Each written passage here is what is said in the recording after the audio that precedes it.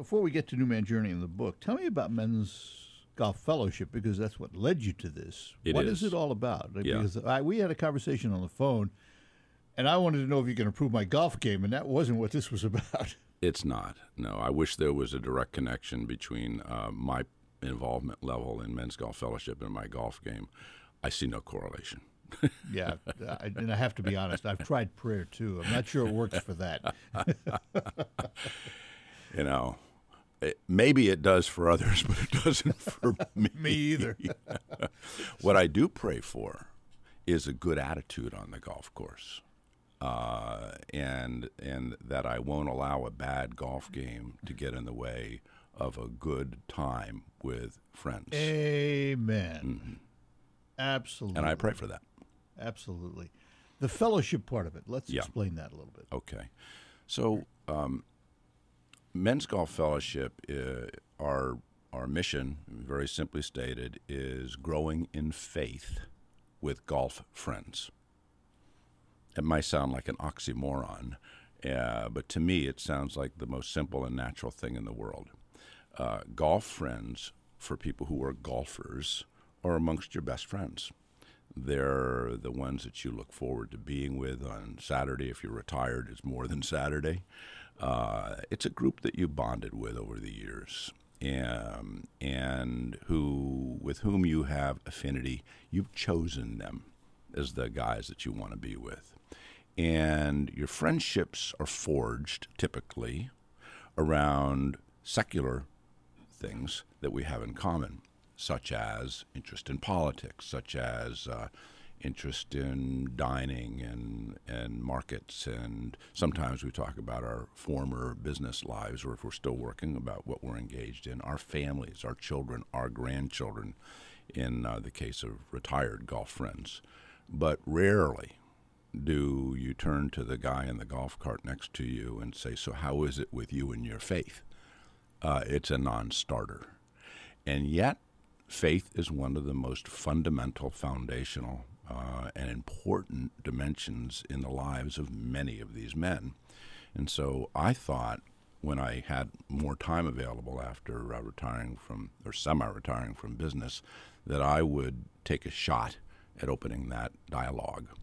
And that has led to an organization called Men's Golf Fellowship, where in Naples and Bonita Springs alone, Southwest Florida area, we have over 1,000 men actively involved now, 12 years later. So I would have to ask you, Steve, have you always been a man of faith, or did you come to your faith? I came to my faith the year that I graduated from college in 1970. Something happened? It did. I had been not particularly interested in God up until about a year or two before I graduated from college at University of Connecticut. I was a party animal.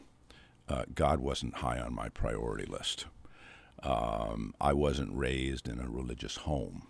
I came from mixed marriage. My father was Jewish, but had long since abandoned any interest in his Jewish faith. My mother was Catholic and believed, but wasn't active because it would have been problematic. So I was nowhere. But a couple of years before I graduated, I started to become curious because it was the 60s.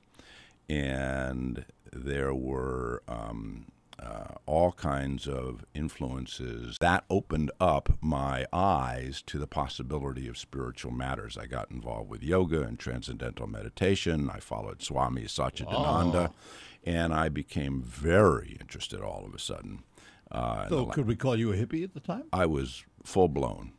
Think Woodstock. Think hair down to the middle of my back. Imagine me at 160 pounds with a leather headband. That's the picture. So yeah, I was a hippie. And that is what opened up my interest. And to make a real long story short, I was on my way out after graduation to the Integral Yoga Institute in San Francisco to enroll with Swami Satchidananda, who was my guru at the time and a guru of many of my generation. And my goal was to be a yoga teacher. I thought this would be great. But before I left, I prayed to Krishna, who is my name for God at the time, that if I was on the wrong path, that he would direct me to the right path, because I knew this was the rest of my life. So I stopped in a little town called Bethlehem, Pennsylvania, which is about 3 hours from, and which I know you know well because my you wife's were from Reading. Yeah. And stopped in Bethlehem, and I went into this little church, and it was late afternoon. And I went in, and it was a chapel, and there was nobody around, and I had to do my yoga exercises, which I had to do every day, and this was my opportunity, which conclude with standing on your head for 10 minutes to let the blood properly flow through your chakras, your energy centers. I'm not into this stuff now, but that was my disposition at the time. I gotta ask a question. Yeah. What kind of church was this? It was a little United Church of Christ. It was, Christian church. So you went into a Christian church to do your yoga. Well, it was a chapel. It was available. It was open, and I needed a spot. Okay. But when I was there, I went up and I started reading from the Psalter, the Psalms, and I thought, wow, this is really interesting stuff. Never read it. Didn't know anything about it. Never had that acclamation. Went back out into my van and I started to have my dinner, It was a Volkswagen van. It was a VW camper. How did I know the image? Of course. Imagine the smell of incense coming out of the little incense sticks and Ravi Shankar Indian music. So your movie heroes were Cheech and Chong? No. Okay. That was a wrong model. And I was eating my vegetarian dinner with a peanut butter and green pepper on whole wheat natural bread, the whole enchilada. And suddenly I saw my face in the rearview mirror of the van, the skinny, gaunt person with the headband and long hair, who was literally a completely different person than the person that I had been up until 2 years prior to that. And what I thought at that time was, you've lost it. Something happened along the way, and you just took a bad turn. And I was scared to death. And I prayed. And when I prayed, I was filled with this tremendous peace like nothing that I had ever experienced through yoga or meditation or LSD. And that was Christ. And that was the beginning of my Christian conversion, and that was 44 years ago. Wow. An interesting story. We're going to find out more about this because we're going to get into the book New Man Journey that Steve has written, and we'll talk more with him after the break. Welcome back, the Art Lawyer Show. For a Wednesday morning in studio with me is Steve Silver, the author of the book New Man Journey, Finding Meaning in Retirement. So we found our religion in this little chapel in Bethlehem and in your Volkswagen van, if you will. I guess I have to finish the story by asking, did you ever make it to San Francisco? No, I actually, instead of going and enrolling in the Integral Yoga Institute, I enrolled in Moravian Seminary in Bethlehem. You never left Bethlehem then? Well, I stayed in Bethlehem a year. I spent my first year in Moravian Seminary, and then I went to the University of Edinburgh in Scotland, which is the Church of Scotland, for my second year, and then my third year at Yale Divinity School. And then I went into the business world.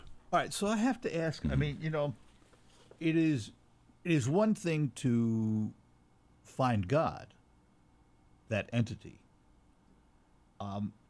It's another to find a religion. How did you find the religion as opposed to finding God? Well, I didn't find a religion. I found Christ.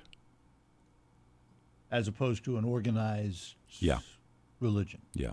Of course, Christ is lifted up and represented and articulated through the Christian religion. But then there's many denominations of the Christian religion, Catholics, Presbyterians. I happen to have been connected to the Presbyterians at the time, but it really doesn't matter as long as it's a legitimate Christian religion which discusses the fundamental core principles of Christ's death and resurrection and saving power. it doesn't really matter where that's expressed. You're just going to churches to fellowship with people. And it never mattered to me then, and it still doesn't matter to me today where I attend church. It's more a matter of who I attend with and do we believe and share the same common faith. That's fascinating because I have discussions on this program once in a while with hierarchy of various denominations. And it always seemed to me, as an outsider of Christianity, being Jewish, looking at Christianity and looking at the way the various faiths and religions conduct their business, I often wondered if the dogma of the church got in the way of the faith. And if you understand what I'm saying, we have all of these various denominations, all fundamentally, as you put it, the same, believing in the same basic principle, if you will, yet they're so different in some ways. And it always intrigued me as to whether the dogma of the church interferes with the basic fundamental belief of the church. You know, I don't think that the dogma of a denomination interferes. I don't think it's an issue of the core denomination so much as it's an issue of the local church. All right. So let's talk about the book, which is what we were supposed to talk about in the first place. But yeah. I always have my way. New Man Journey, Finding Meaning in Retirement. What brought you to sit down and write this? Well,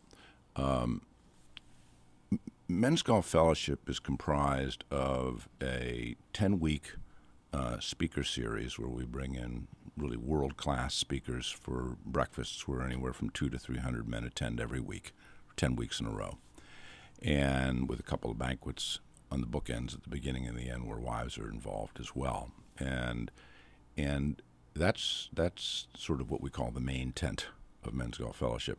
But then during the week at private clubs throughout the Naples, Bonita Springs, and Fort Myers areas, actually up to over 20 clubs now, men are then meeting in their own clubs, in their clubhouses, discussing God and life issues, the challenges that face men at this stage of life, and what does faith have to do with all of that. Learning, growing, discovering together at various places in their journey, including Jewish men, by the way, in that conversation. I would hope so, because faith sure. is faith, whether it's in Christ or just in God. Correct. Faith is faith. Yeah. Now this is a Christian organization, but some of our best conversations are with our Jewish friends. We may not agree that Jesus was the Messiah, but we agree on very many other things having to do with absolutely, because Judeo-Christian values, You etc. can't get to the New Testament unless you go through the Old Testament. You can't get to Jesus unless you come through the Jews. So there we are. I'm glad to have provided you. And I'm very thankful for the line of Jesus' lineage and for God setting up this great people, the Jews, to bring forward his Messiah. So in these discussions, we often talk about wanting to be better people, wanting to do the right thing, not wanting to be angry, not wanting to, be unforgiving, not wanting to hold grudges, the stupid things that hang us all up. You do them, I do them, we all do them. But what we do is we talk about how can we get past that? How can we get over that? Well, the New Man journey deals with that topic. How do you transition from old, unproductive behaviors that have plagued you your whole life to a place where those are put to death and you're free from them and you're a new creature and you have a whole different mindset, value system, orientation, and where you used to be angry, now you're at peace. Where you used to be hostile, now you're not. And the New Man journey is based on the hypothesis, which is biblical, that when Christ comes into your life, at whatever point in time that is, that there is a regenerative, renewing process that begins and takes place over the course of your life. And the progress that you make is the journey. That's what that book addresses. I think it's an interesting bit of timing, and by that I mean pre-retirement, you are saddled, unless you own your own business, you're saddled to the wishes of others. Especially if you own your own others. business. And if you own your own business, you're saddled to your own business and the Right. things you have to do to make it succeed. Right. When you retire, you're free of all those chains. You're free of all those bindings, if you will. And now you're on your own, and your only master is you and your God, if, you know, depending on your faith. But you really do now control your life totally, don't you? Retirement is, in fact, an opportunity to start afresh. And what I have found is that men are more receptive, but they have other chains, as I said, that they have to deal with at that point in time. The question I would have, though, that comes to mind, are typically the men who come to your golf fellowship program already of faith, strong faith, believers, if you will, before they even get to you? I think that the profile is that would be the minority. Really? I would say the majority are what I would call traditional Christians, in the sense that they would call themselves Christian. They attend a church periodically. They might even be Christers, which is our term for they attend on Christmas and Easter. and they have a membership, but faith isn't really important to them. They don't read the Bible. They don't pray for their family. They don't pray for their family. It hasn't been integrated into the warp and woof of their life. People like that, we don't see a lot of those on the front end. But on the other side, after a few years of discussion groups, we see many more of those because they come thinking that what they had was everything, and then they start getting into conversations and realizing, wow, I don't know as much about this as I did other areas of my life. I want to learn. We're going to take a break. We will be back with Steve Silver. The book is New Man Journey, Finding Meaning in Retirement. We'll talk more about it when we return after these notes on The Art Lewis Show. Welcome back here on WSGW, The Art Lewis Show. We're talking to Steve Silver, the author of the book New Man Journey, Finding Meaning in Retirement. So when you get a group of guys together who are now retired, looking for meaning in retirement, where do you begin? When our groups meet, they meet with a very explicit purpose, and that is to explore together what faith means for them at this stage of life. They know that coming in. They know it coming in. Not surprised. They know it coming in. They know it coming in. They know that's the agenda. Now, they don't know where the conversation's going to go, but the conversations are ones where any man can equally participate because we all have a common experience. So let me give you an illustration. There's no man who could be in a group who wouldn't be able to relate to the, especially if he's retired, the topic about how is it with marriage after the kids are gone and you're at this phase of life and you've been married 40 years. How is that compared to the earlier years, and how is that going for you? Who wouldn't have the ability to engage in that? Or topics that are sensitive, such as alienation from a particular son or daughter, or a particular son or daughter who's gotten off the grid and is lost to the world. Something you relate to from the 60s? Something we can all relate, and something we can all share in common. Those are the topics that we discuss versus, what's your opinion on the Trinity? Okay. All right, so if I break down the title, New Man Journey, are we talking about a new man on a journey, or are we talking on a new man journey? The latter. You're talking about a journey to the discovery of the new man that's inside of you waiting to be activated. So it's both, in a way. Mm-hmm. Yeah, it is both in a way. Because we all, and here's the problem, we all vacillate between an old, unproductive man inside of us and a new, healthy man inside of us. ask our wives, ask our children, and they'll say, how is it that you could be so terrific one day and then all of a sudden, a switch goes off and you say stupid things that are hurtful?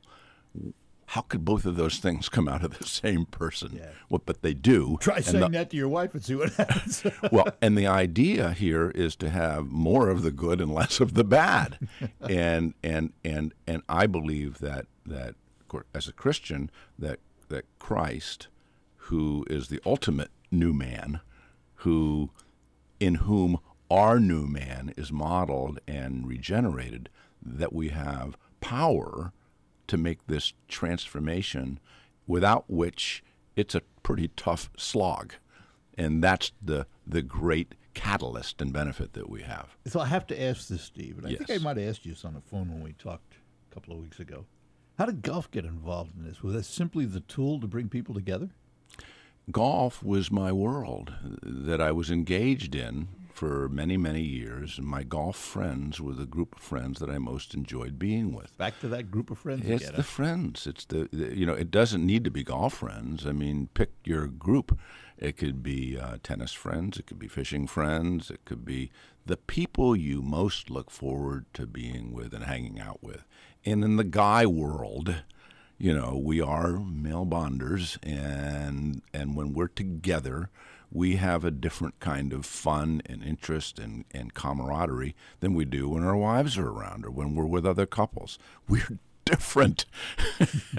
and so for me, that just happens to be my male world, is the world of golf. I should ask this, and I should have mentioned it before, too. Where is the book available? Just thought I'd mention that. It's available in many bookstores around the country, And Barnes Amazon. and Noble and elsewhere.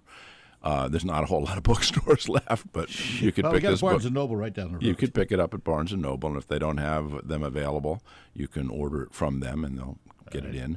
Amazon.com, BarnesandNoble.com. It's readily available, and it's also an audiobook.